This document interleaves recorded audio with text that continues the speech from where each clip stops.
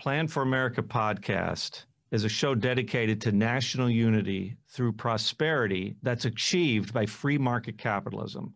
We believe that a rising tide does lift all boats. This show will be positive, solution-oriented, and nonpartisan. Our only agenda is for the prosperity of our country and her people. All are welcome here. This show will not be argumentative or incendiary, sensational, or polarizing and divisive. What we are presenting is a positive solution to one of America's greatest problems.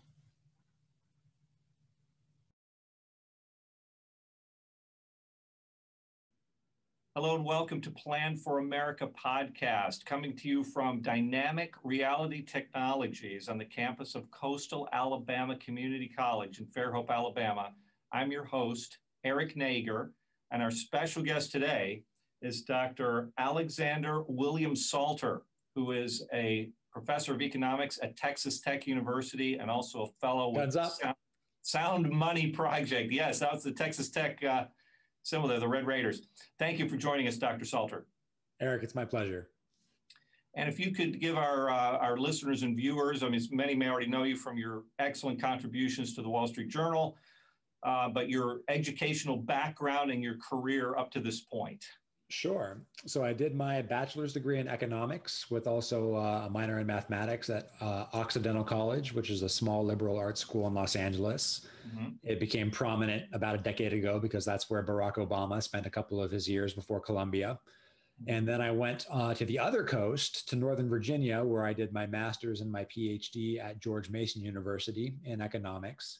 My first academic job was at a small liberal arts school about 90 minutes northwest of Atlanta called Berry College. That was a really great year. I had fun colleagues there. And then after a year there, Texas Tech came and stole me away. And so I've been in Lubbock since 2015, and I'm loving it here. That's great. Well, tell us, please, what is the Sound Money Project? Sure. So one of my positions and affiliations is I'm a senior research fellow with the Sound Money Project, which is under the auspices of the American Institute for Economic Research, based in Great Barrington, Massachusetts. AIER is actually the nation's oldest economic think tank. Okay, so well, you know, we had Greg Van Kipnis as a guest on the show. Oh, okay, that's interesting. He's the chairman of your board. That's great, yeah. I haven't been to the mansion in a while, but we bumped into each other once or twice in my travels up to AIER. And so the Sound Money Project has not always been affiliated with AIER, but it got moved there a couple of years ago, 5 or 7 years ago, I think. And it's run by my colleague, Will Luther, who is a professor of finance, financial economics at Florida Atlantic University. He's also a co-author of mine on a recent Wall Street Journal piece, which I'm sure we'll talk about. And the Sound Money Project, as its name suggests, is devoted to issues of improving our monetary system and monetary institutions. We're not political. We don't endorse politicians. We don't endorse legislation. We don't endorse particular policy proposals. Instead, we want to take a step back and actually answer the question of what does the best contemporary academic research on money and banking and monetary institutions say about how we can fix the US monetary system and by extension, the global monetary system? Because the consensus is that there are some pretty serious flaws with the way things work right now. And there's no party line. We don't all necessarily agree on what the right solution is, but we all agree that careful economic scholarship can and should be brought to these issues. And so we write popular pieces for the AIER website, we write op-eds, and we try and engage the public on this crucial issue of sound money. It is a crucial issue. And well, why don't we get to the piece that you wrote here about the lessons today from the gold standard, because we're right now, it's about 50 years exactly since President Nixon took us off the gold standard. What was the gold standard and why was it significant? That's the million-dollar question. Yeah, so the Haas Centennial is a great time to revisit this issue of the gold standard, what it was and why we should care about it today. The tricky thing is there's no actual such thing as the gold standard. When you're saying gold standard, you could be talking about one of a half dozen very different institutional relationships for how the money supply is determined and what the banking system looks like. You could be talking about a gold coin standard where people are actually trading back and forth physical pieces of gold with each other. You could be talking about a free banking system where gold is the ultimate medium of redemption for bank liabilities. Most of the money supply, if not the entirety of the money supply, is privately created and issued by profit-seeking banks. And bank liabilities, including notes, checking deposits, savings accounts, those sorts of things, are redeemable in gold. But those bank liabilities actually constitute what we use as money for day-to-day exchange. So we're actually economizing on gold by trading liabilities redeemable in gold rather than gold itself. Sometimes people use the phrase gold standard to refer to what we prefer to call at the Sound Money Project, and this is also standard amongst monetary economists, the managed gold standard, which existed in the United States from 1914 until 1971, which basically means a combination of gold-backed money plus a central bank that's supposed to manage the gold standard. Now, one of the great virtues of the gold standard is that it doesn't need to be managed if it's an actual gold standard, because there are automatic adjustment mechanisms that change the money supply in response to alterations in money demand. And so I like to say that the gold standard and central banking are like oil and water. They don't mix, and bad things happen when you try. Nonetheless, some people have referred to the gold exchange standard as a gold standard, and so it behooves us to mention it. And then, of course, they could be talking about the peculiar kind of fixed exchange rate plus managed gold standard that we call the Bretton Woods system, which was the international monetary system from the end of the Second World War until Nixon finally axed that when he closed the gold window on August 15th, 1971. And the characteristics of that system was that major currencies in the world were pegged to the dollar. They weren't directly redeemable for gold. They were pegged to the dollar. And the dollar was the gold reserve currency in the sense that it was defined as worth so many dollars per ounce, but only foreign central banks could actually present dollars for redemption for gold. And often the United States government put lots of informal pressure on foreign governments that tried to redeem their dollars for gold. And so there's a lot of politics in this as well. All of those things could be called the gold standard. Obviously, I have my strong preferences as to which kinds of those systems was best and which one I would like to see again or something like it. And the point of the Wall Street Journal piece that Will and I wrote was really to rehabilitate, despite its many imperfections, the performance of the gold standard in the US compared to the pure fiat money era. Because when you actually just go back and look at the historical data, the time series that we have, as imperfect as the gold standard was, fiat money is worse. Oh, yeah. No, I know there were problems with it. You might be interested to know that on my honeymoon, I went to the Bretton Woods Hotel and stayed in the room of the Cuba delegate. So I have a little historic ties there. It's a very nice hotel.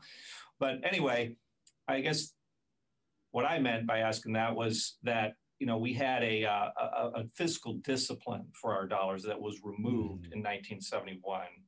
And so what are the ramifications of moving that? Where are we today with our monetary policy? It seems like our central bank is just flooding the system with liquidity that is leading to inflation and other bad outcomes. So what's your take on the situation as it is today? I think you hit the nail on the head, and it all comes down to the fact that you can print paper, but you can't print gold. So the lack of a backing for the dollar means that fiscal policy is a lot looser than in previous generations. And if you have some qualms about how the public sector allocates resources, that's not a good thing. And of course, monetary policy can be looser when the dollar isn't defined as a certain amount of gold or redeemable for a certain amount of gold. That removes an impediment to significant monetary and fiscal expansion, because normally if you had to actually back up those fiscal and monetary policies with something like gold redemption or gold exchange, you just couldn't get away with it. There's much more of a loose joint in the fiscal monetary system under fiat money than there is under gold. I do want to emphasize, though, that the good thing about the gold standard, and we were talking about this earlier, the key thing about the gold standard isn't that it was gold, it's that the gold standard imposed rules and discipline on fiscal and monetary processes. So if you could find another way to impose that discipline, another set of rules that might mimic some of the results that we saw under the gold standard, that might be, starting from where we are right now, the way to go, rather than make a political push for resuming the gold standard, right? This is an inherently prudential question. You can't answer a priori whether we should go back to gold or whether we should really try and tighten and strengthen fiscal and monetary rules. There are multiple paths forward that we can take to restore fiscal sanity and sound money. And I think at the end of the day, it's just about which ones are politically feasible and which ones pass the sound political economy test. Well, can you maybe give an example of one that could possibly work and what that might look like? Sure. I think that Congress can and should strengthen the rules that are actually binding the Fed's hands. So right now, the Fed has an inflation target. They recently switched to an average inflation target, which basically means over a longer time horizon, they want inflation to average 2% per year.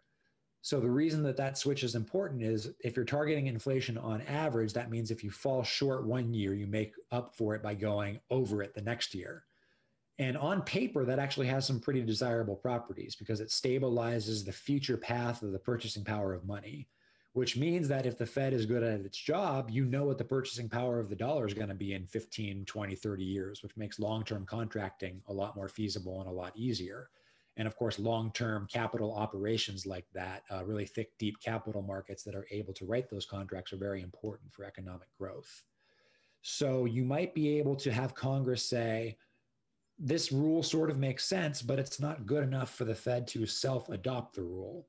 Because if the Fed self-adopts the rule, it can ignore the rule whenever it wants to. Excuse me. So right now, the Fed only follows the rule because it wants to follow the rule. They've sort of had internal deliberations and said, this is going to be our policy. Much stronger would be Congress, the entity with the actual statutory authority to specify the goals for monetary policy. To narrow the dual mandate, right now the Fed's only congressionally handed down goals are full employment and stable prices, which is far too vague. In my opinion, Congress can and should give the Fed a much more concrete goal rule that they have to follow that gives them a lot less wiggle room. And of course, fiscal and monetary rules are complementary. And so I would like to see that paired with something like a balanced budget amendment, right? A lot of people think that institutional reform has come and gone, right? We had the opportunity way back in the 90s, perhaps, but it's not a live issue right now. Whether or not it's a live issue, it's something that we need because the only thing we know for sure is that Washington won't restrain itself. So we have to find a way to make it politically feasible for politicians who spend our money to find it in their self-interest to commit to fiscal responsibility because the evidence is in. They're not going to do it voluntarily. Well, and what happens, I mean, this may be an unknowable question, but what happens if we don't get off the path we're on right now? That's another tough question. So I'm actually a little bit surprised that bond markets don't seem to be currently worried by the US fiscal scenario. I'm worried by the current US fiscal scenario, but all the people with skin in the game seem more than happy to continue to loan money to Uncle Sam on very favorable terms. As long as that happens, there's not going to be any deleterious result or bad result following increased fiscal expansion, increased monetary expansion. The question is, how long can that go on? It can't go on forever, even under fiat money, right? At some point, the budget constraint has to bind. Yes. At some point, reality has to set in. So the question is, what does that look like? As interest rates start to go back up, which I expect that they will do as the economy continues to recover, if interest rates go back up to historical averages, by 2030, half of all tax revenues are going to go to servicing the national debt. Yeah. That's an extraordinary amount of public resources that we have to devote just to paying yesterday's bills. And if interest rates go up by even 1% more than historical averages, for every generation, that's another 30 trillion added to the US's position in the red. So we're coming up to this situation, I think, that unless things significantly change going forward, unless we actually bite the bullet and start to take in those tax revenues necessary to service those fiscal expenditures rather than kicking the can down the road and making future generations deal with it, the unavoidable result of the arithmetic is just going to be we're going to have a compounding, increasing rate at which we have to devote public resources just to paying interest payments, just to service the debt that we already have. Yes. Right. And so right now, debt service costs compared to GDP are very low. And so that's why you see a lot of economists saying, see, we have nothing to worry about. What scares me is how sensitive that number is to increases in the interest rate. Even small increases in interest rates cause the debt service cost of the United States government to go up very quickly. So This is one of those things that it looks okay today, but it's fragile. Not very much has to go wrong for there to be the threat of an actual fiscal crisis. And I know that economists with my kind of political economic sensibilities have predicted 9 out of the last 0 fiscal crises. Fair enough. At some point, again, the budget constraint binds, and bond markets aren't going to put up with this forever. Right. And here's the other question is what happens if the dollar is no longer the reserve currency of the world? What happens to our standard of living then? That's going to be quite messy. I think the switch to another currency as the backbone of the global financial system is going to be tumultuous. Asset markets aren't going to be happy at all, simply because it's going to be a big, sudden, discontinuous change. And that's rarely good for long-term capital investment and all these things that you need to keep equity markets afloat. There's no scenario in which a switch like that works well in the short run. Whatever the new equilibrium we transition to, it's not going to be a smooth landing. If we want a smooth landing on all fronts, we need to start getting serious about these things now. Unfortunately, it seems to be a bipartisan consensus in DC these days that fiscal responsibility and budgeting sanity is a thing of the past. Nobody seems to care about balancing the budget anymore. Nobody seems to care about controlling expenditure growth. That's something that I've found very disappointing. We couldn't agree more, and that's actually a nice segue to our break here, and we'll come right back with Dr. Salter after this. If you like what you're hearing and want to learn more about Plan for America, visit our website at www.planforamerica.us. There's an extensive Q&A section there, and if you don't see a question you have, then please ask us by email.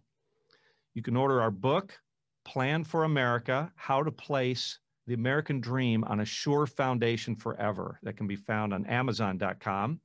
You can like us on Facebook. And if you really like what you're hearing, you're welcome to contribute through our website. Plan for America is a nonprofit 501c3 organization, and all contributions are tax deductible. And we're back with Plan for America podcast. I'm your host, Eric Nager. Our guest, Dr. Alexander Salter from Texas Tech University and the Sound Money Project.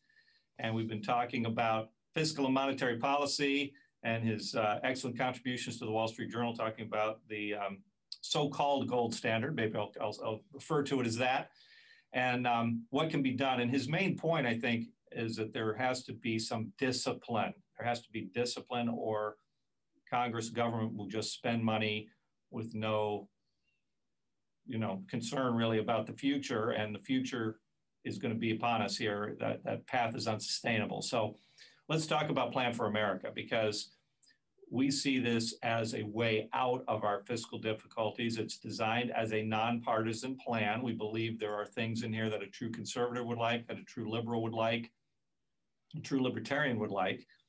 And talking about balancing the budget, one thing our PhD, Dr. Latina, built an economic model in conformity with CBO and Social Security Administration assumptions. And one of the things we weren't even thinking about in designing this, we're just looking at the future, getting out of debt and all that, reforming the entitlement programs, taking them out of the hands of government so that the government can be relieved of the 150+ trillion of unfunded liabilities.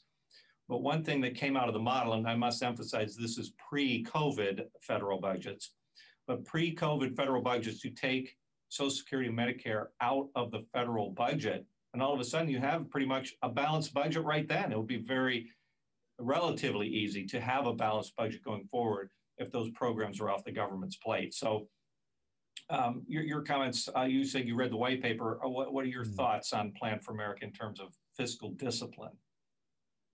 You're absolutely correct that the single largest source of fiscal peril for Americans is Social Security, Medicare, Medicaid.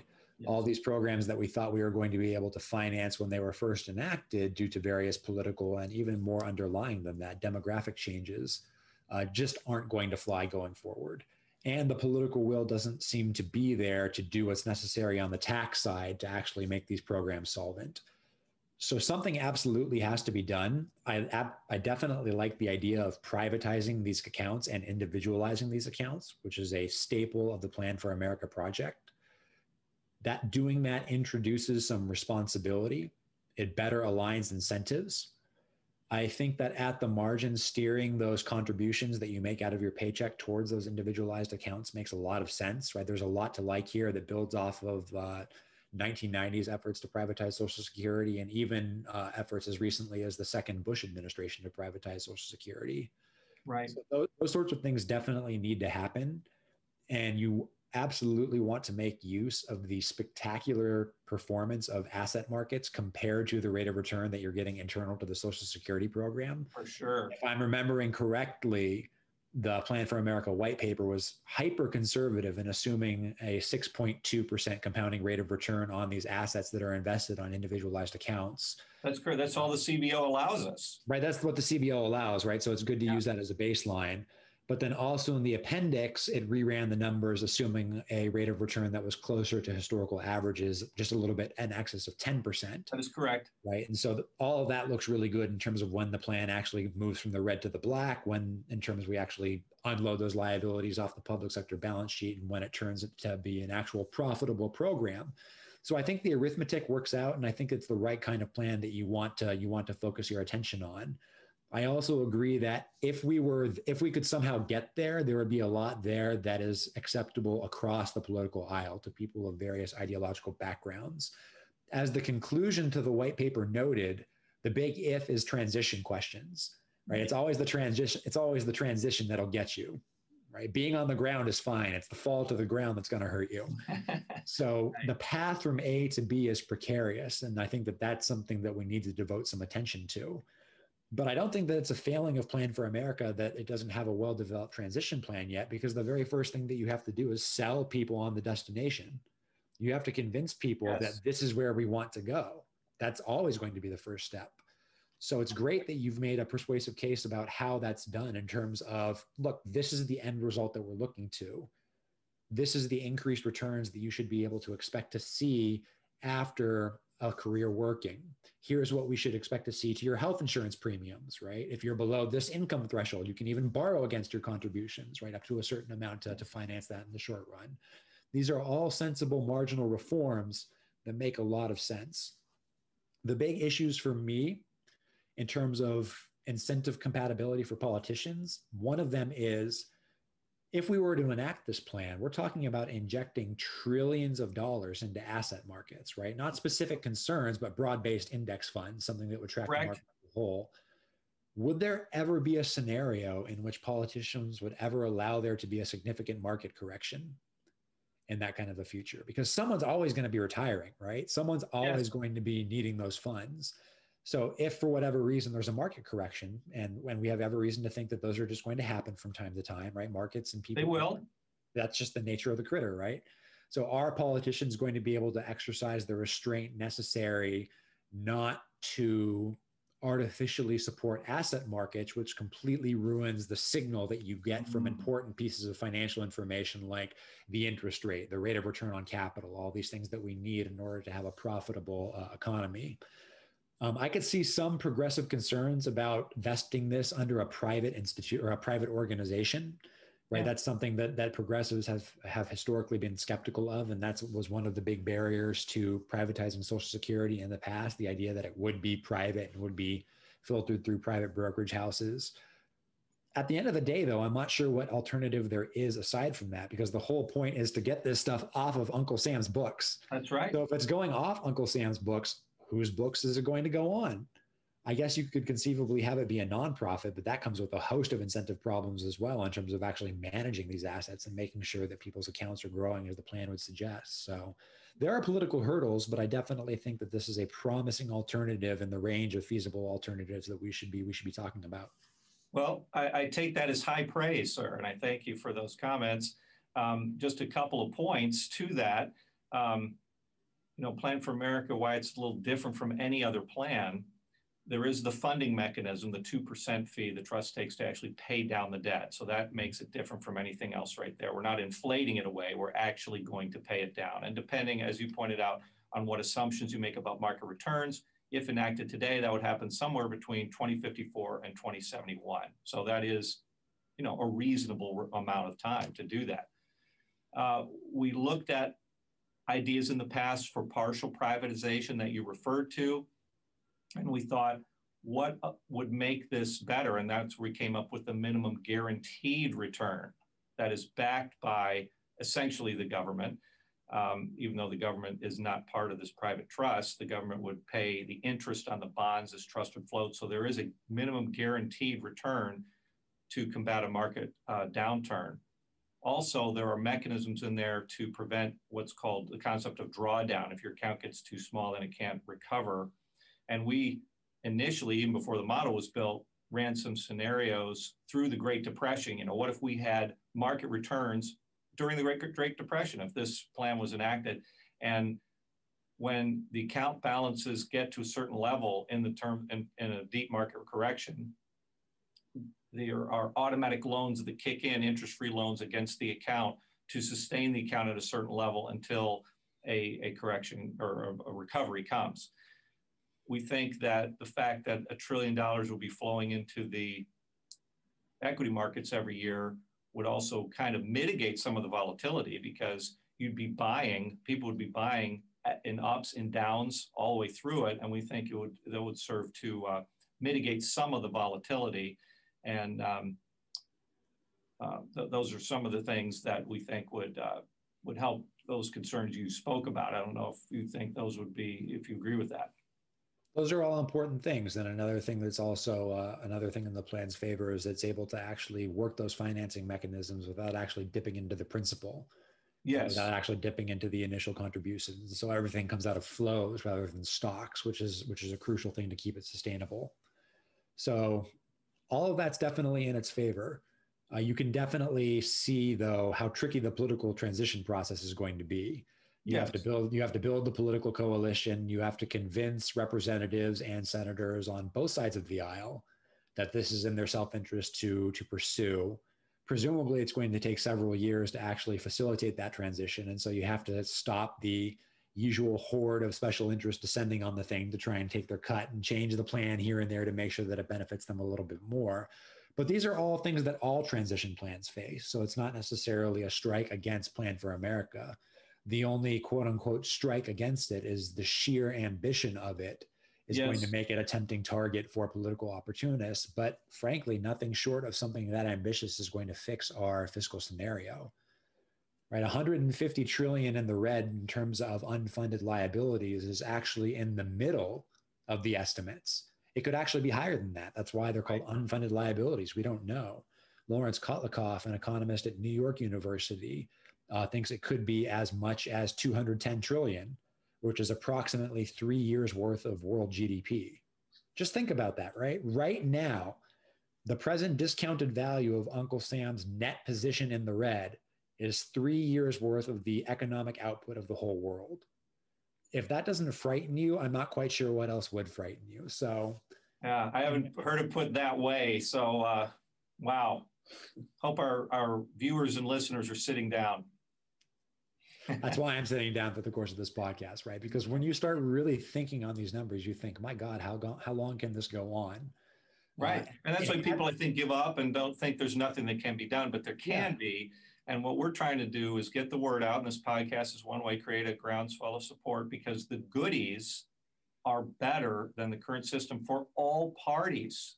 And that's the thing that hopefully will be compelling to move it forward, because the retirement is better than what you get from Social Security. The healthcare is better than what you get from Medicare. And the government gets relieved from these burdens, which are unsustainable. So it took a lot of work to come up with this, but hopefully we can move it forward. Sure. And I talked about political difficulties. I'll talk a little bit about political virtues. What I like about the Plan for America white paper that just sort of lays out the big picture approach to the program, and also in the appendix gets into the nitty gritties of the arithmetic where you can check sensitivity and all that stuff. What I like a lot about this is that it makes the right marginal reforms to the existing system. So it doesn't completely try and eliminate transfer programs, Social Security, Medicare, Medicaid payments out of paychecks. It rediverts those funds to a more productive use. So that necessarily means that there are going to be people on board in the political coalition that wouldn't otherwise be there if you were trying to either up that or finagle with it some other way, or even get rid of it entirely. The simple fact of the matter is that the status quo is where we start from. And regardless of whether Social Security, Medicare, Medicaid are good or bad in the abstract, regardless whether looking back, we would have said, if we had known, we never would have done this. Yeah. Well, guess what? We did do it. We start from here. There are vested interests in keeping the system the way it is, and those interests have a right to be at the table in the political democratic bargaining process in terms of making marginal reforms that can actually improve the welfare for all stakeholders. That's the way it has to happen in a democracy. Yeah, and we have to begin somewhere, as you point out. So absolutely. Yeah. Anything else you'd like to add? Anything else that strikes you about the plan? I think that gets the meat of it. Mm-hmm. Again, what I like most about it is that all the assumptions are very above board. The arithmetic checks out, and it does it with the right marginal tweaks to the existing system, which I don't necessarily think means it's going to be an easy sell, right? There's a reason that these programs are called the third rail of American politics. But I think at some point, once you get a critical mass of American citizens, ordinary Americans, who realize under the current program, I'm earning 4% less in my retirement fund under Social Security per year, right? Compounded for 30 plus years than I could under some alternative feasible system. That's a huge difference, right? Just sit down and plug that number into your calculator, or even just go on Google and figure out what happens to that number when you compound it, right? A 4% difference in rates of return over 30 years. We're talking massive amounts of capital. It's good for ordinary Americans who can be more secure in their retirement. It's good for capital markets that are going to see access to resources that are going to help finance productivity enhancing investments. There's a lot to like. There's a lot to like. Well, thank you very much. And we particularly think the millennial generation is going to be interested in this, because what's happening now is a wealth transfer from them to the retired generation. There's going to be nothing left for them in the future. And so we think they really would want this. And that's why we're trying to make a groundswell of support. And every U.S. citizen would be a stakeholder in our economy, because they'd be owners of corporate America. That's right. And that would also unify us as well. So anyway, Dr. Salter, I really appreciate your time today. Thank you for it was my pleasure. Thank you, Eric. And please join us next time for another edition of Plan for America podcast. All right. That's a wrap. Excellent. If you like what you're hearing and want to learn more about Plan for America, visit our website at www.planforamerica.us. There's an extensive Q&A section there, and if you don't see a question you have, then please ask us by email.